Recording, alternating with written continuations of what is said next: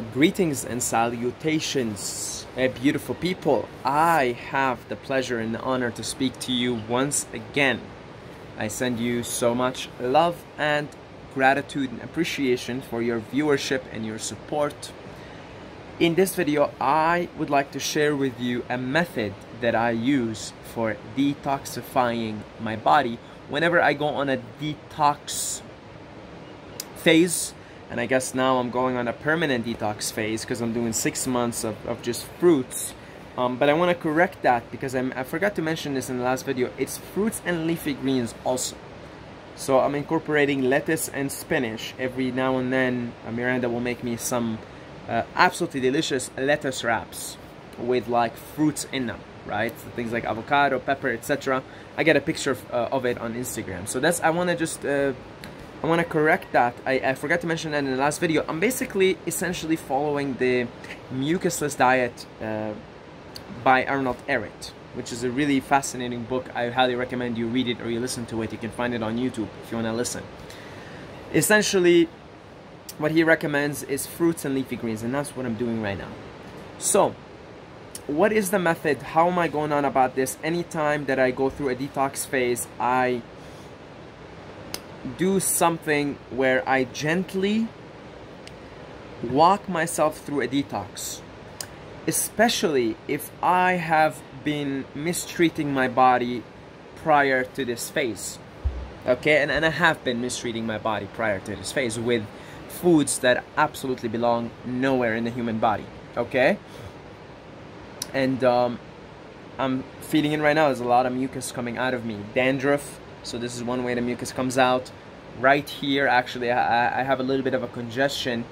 So I'm seeing this, you know, and I'm sort of accustomed to this now because I sort of been going through this phase where I would mistreat my body, then I would clean it. But now, of course, 6 months, you know, I'm determined to finally, for good, clean up the mess and stay clean and stay on the narrow, righteous path, let's say. Okay? So, where am I going with this? Right, so what I want to give you here, so I'm on day 5 right now, and I want to give you the method that I am doing, that I'm following to gently ease myself into detox. Because if, let's say, I was to go straight into water fasting, for example, I would experience plenty of detox symptoms. Now, it's a lot quicker, right? The cleaning happens a lot quicker, but nevertheless, I like to always ease myself into something. And this is how I'm easing myself now into this new and permanent phase of cleaning up the body and then staying clean. All right, so number 1, what I do is say, all right, I said I'm gonna actually take you guys a week before or 5 days before I started. So I set my mind, let's say a week before, I would set my mind, I said February 1st for 6 months I'm gonna eat nothing but fruits and leafy greens. Okay, great. Now, why did I do this a week before? Because I want my mind-body complex to get accustomed to the idea, to get used to the idea, to adapt to the idea, right? Because if I was to say, all right, tomorrow I'm gonna do it, it's like, well, but I just had like all this like salty and like spicy food, and you know, my body's craving it, you know, like it's craving it. So for me, it's like such a big step to say, all right, tomorrow I'm starting just fruits and leafy greens, right? So I do it a little bit in advance. I say a week or 2 even, 10 days, something like that. You say, all right, you set a date and you say, okay, I'm done, I'm gonna do this. And then for the next 7 days or so, I affirm it to myself. I affirm it, and my will grows stronger and stronger. And in those 7 days, I begin to lighten up my diet. So if I was having something fried, let's say, something, you know, so I was eating something that was fried, I would stop eating it like a week before, okay? And I would sort of lighten up, so that a couple of days before I would start, I would have maybe like boiled potatoes now, with no salt, no seasonings, nothing, right? I would lighten up, leading up to the time that I'm starting this. And then I would also strengthen my will along the way. Okay, so now, of course, you've been mistreating your body, and plus things from way back then when you were growing up, toxins in your body, right? What do you do now? How do you go on about this? Well, I'll tell you how I go on about this, okay? you could be hardcore and go straight into like a 10-day water fast or a 40-day water fast, right?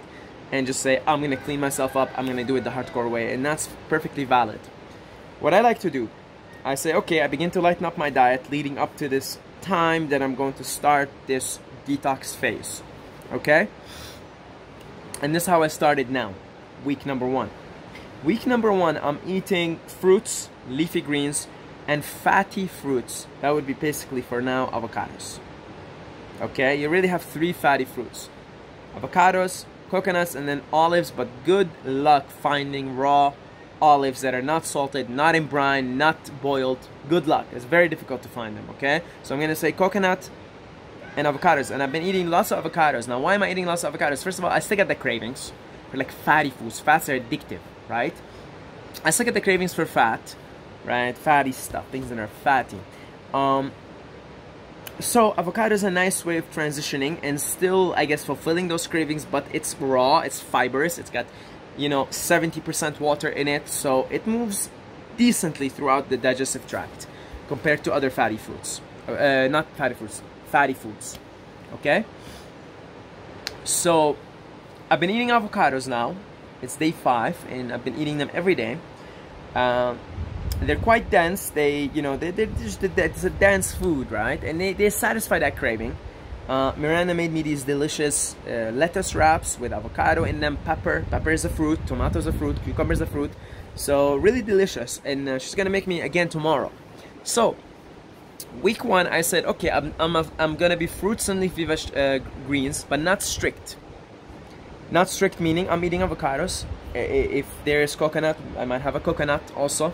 Okay, and leafy greens, and you know, all kinds of fruits really, right? Tomatoes, everything, you know, pepper, bell pepper. So I'm not strict. Now, what specifically, what's the game changer here is the avocados. Avocados considerably slow down the detox process, considerably. Okay, I'd have about 2 or 3 a day of them for the last 5 days. Probably gonna have like 2 or 3 again today, tomorrow. Miranda's gonna make me those delicious wraps. So, I mean, avocados, they're slowing down the detox, although you're still gonna feel some detox now. Especially if you've been eating like cooked foods, like I have been, you know, almost like what, every other day or something, you know, if I had to guess on average. Salt, seasonings, etc., right? Yeah, you're gonna experience some detox regardless because you've cut out. It's often about what you cut out rather than what you eat. Okay, then most of the time it's what you cut out of your diet. So you begin to experience some detox symptoms, and then so the avocados slow them down considerably. Okay, you're not really gonna go into a deep detox as long as you're eating avocados. That's pretty much almost never gonna happen, actually. Okay, fats are heavy, dense. They require a lot of energy to digest. They take energy, you know, that the body wants to put into detoxing itself, into digesting, processing, and eliminating the avocados, okay? So, you experience mild detox symptoms, and that's what I'm doing now, week 1. Okay, that's my week 1. Now, moving on to week 2. So week 2 for me is going to start on Monday. I started this on Monday, so today is Friday. So we still got Friday, Saturday, Sunday. So Friday is day 5, Saturday is day 6, Sunday is day 7. Okay, great. So I've been eating avocados. I've been, you know, primarily let's focus on the avocados because they do slow down the detox and will never really get you into a deeper state of detox. But you're still experiencing it. Okay? Now, what I'm going to do week 2 is I'm going to be going on watery fruits only. Now that's when shit gets interesting. Another thing, I forgot to mention, so avocados and bananas. Bananas also slow down the detox. They're drier, and dates. I've been eating dates as well. Okay, I've been eating dates, bananas, right? But dates and bananas also considerably slow down the detox due to their dryness, primarily. Okay? Higher in fiber and there are less water in them. So, anything that's drier will slow down the detox. Takes more energy to digest, to process, and eliminate. So I've been eating those 2. Week 2. All right, I'm ready now to up the detox here. I'm ready. Okay, I've been preparing myself here. So actually, week 1 starts before, which was lightening up my diet, starting to, you know, get rid of the fried stuff, then get rid of the salty stuff, then, you know, move it down to just basic like boiled potatoes, boiled sweet potatoes, right? And then boom, that's week 1. Week 2, which is actually week 1 when you start, I put avocados in there, fatty things, and then dry fruits like bananas and dates considerably slow down the detox. You're only going to be experiencing mild detox symptoms. Now you're more ready. So now I go into week 2 of this phase. Watery fruits. Now things get very interesting there. You'll be surprised if you're only eating watery fruits like watermelons or mangoes or pineapple. You know, if you'll be surprised how deep you can get in a detox. Grapes. Okay, so I'll do that for week 2. All right, but I'll be eating maybe throughout the day, maybe two times a day. Right? I wouldn't be doing like eating once a day. So that'd be my week 2. And then maybe on Sunday, so on day 7, I'll have like those delicious lettuce wraps with avocados that Miranda makes me. Okay, great. That's week 2. All right, you're more deeper into the detox. You've given yourself a nice little day of the treat. Avocados, leafy greens. All right, we go week 3. Now week 3 is gonna be also watery fruits, but eating once a day. And that's, you'll also feel the detox goes deeper into it.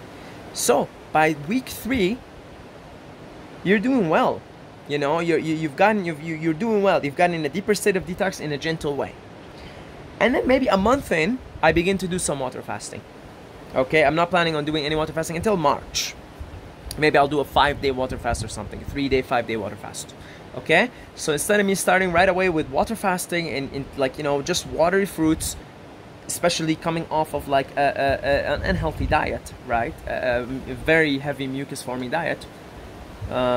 Doesn't matter if it's vegan or non-vegan. I'm telling you, you know, all these things are very mucus forming, and because like, why do you think when you eat beans you're like farting?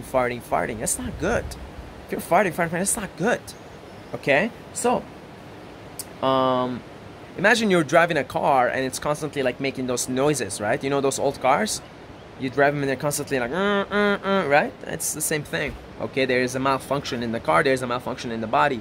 That food does not belong in the body. Okay, so to recap this, I take about a month to ease my way into the detox. I would start with week 1, I would have avocados, dried fruits. Week 2, I'll have watery fruits with like a day or 2 of like, let's say, lettuce wraps with avocados in them. Okay, so that'd be like week 2. Eating maybe twice a day. And then week 3 would be watery fruits, eating once a day. Maybe also a week of a day of cheating, let's say. I call cheating now is like those lettuce wraps with avocados, right? And like some dried fruits, dates, bananas.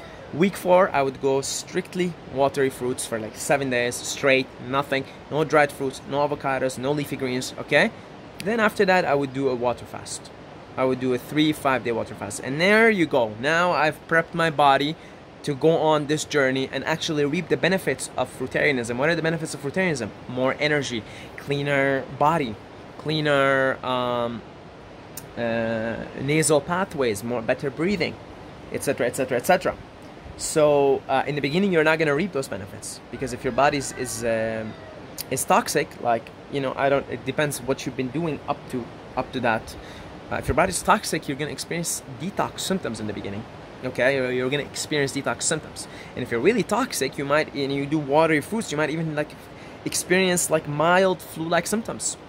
Okay, but the benefits of Fruitarianism, if you go long enough, is more energy, less sleep, more energy. You know, but you've got to go the long mile here. You've got to really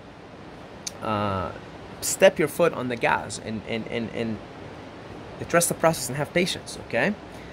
So that's my way of gently easing my body into detox, instead of going straight, like turning it on and you know, turning it on just like that is really quick and dirty way.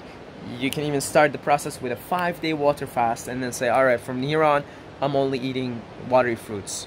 You'll go a long way like that. You know, you could start it like that. That's a quick way, right? But you might have those cravings pop up every now and then if you do it that way. I like to do it gently so that I slowly rid myself of those cravings also. So right now I still get the crave. I mean, I'm really looking forward to eat avocados today. I still get the cravings for fatty things. Okay? So I slowly wean myself off of them. Because ultimately I really just want to be eating watery fruits. Ultimately. I'm talking about the lettuce wraps you're gonna make me tomorrow. So yeah, so So I sort of do it slowly here, as you can see. I am a sucker for avocados. Fatty things are addictive. Your body just gets addicted to them like it gets addicted to heroin or something. If I was to just start like a 5-day water fast and I say, all right, no more avocados, no more dry fruits, because the nice thing about dry fruits, if you really want something really sweet, you can have like a dates, right? So I'm kind of working with the addictions, I'm working with the cravings as they go along, and I'm slowly and gently working my way to a state where I can eat watery fruits like, say, 28 out of 30 days of the month or something. So March will be interesting. March is when I will get deeper into this. Well, I'll do some water fasting. I'll go on long periods of strictly watery fruits, right? But I take the first month, to summarize the whole thing, I take the first month to gently put my body in a deeper state of detox, very slowly and gently, still satisfying some of those cravings for like sweet things. I use dates and bananas for that, like really sweet, right? And then, because I was eating like chocolate, like a lot before, so you know, I got those like you want some really sweet, right? And then the same thing, the cravings for like fatty things, I do avocados and I put some olive oil on them, and then I eat them with lettuce. Okay, so I'm slowly working with that, you know. And then March should be interesting. March should be a deeper state, you know, a cleaner body that's more prepped for a deeper detox, and yeah, it'll be interesting. So I wanted to share this with you guys. Hopefully you get something out of this. And what else? Yeah, so if you want to join our Patreon family, right, you could pledge your support. I got the link for Patreon down below in the description, okay? So in return of your generous support, because I know how much you guys love this channel, right? And I know how generous all of you guys are. By the way, I'm just joking around. Just because you pledge or you don't pledge doesn't mean, oh, like if you pledge you're more generous than everyone else, okay? I'm saying if it's something you really want to do, you want to support this channel, go ahead, go down below on the Patreon, pledge your support. In return for that, we'll add you to our Telegram group. This is where we discuss a myriad of things in life, including fasting, including Fruitarianism, cryptocurrency, relationships, etc, etc, etc. Okay, so you'll be in a group of like-minded people. All of us have sort of, you know, expertise in different ways. Okay, and so if you need help in anything, you know, you can also message me directly on Telegram, right? So if it's something you're interested in, the interest, A, you have to really want to just support for the sake of supporting. B, I'd like to give you something in return as well. Okay, so go down below in the Patreon if you're interested, click support, and then there's the link for the group. You can join in right away. If you want to just maybe throw us like a couple of $1 million, one-time donations, $2, $3, $4, $5 million, I get a link down below on PayPal. Okay, I'm just joking. If you could also like pledge $1, $2, right? Other than that, yeah, I do also video calls. So if you want to book a call to talk about anything, interestingly, if I go back in the calls that got booked, like in the last few months, most of them had to do with like nutrition. So it seems to me you guys are very interested in this, and I love this. You know, I feel like a big part of my mission is health and wellness. Okay, so I'll continue to share content like this. All the links down below in the description. I love you guys, and I will see you in the next video.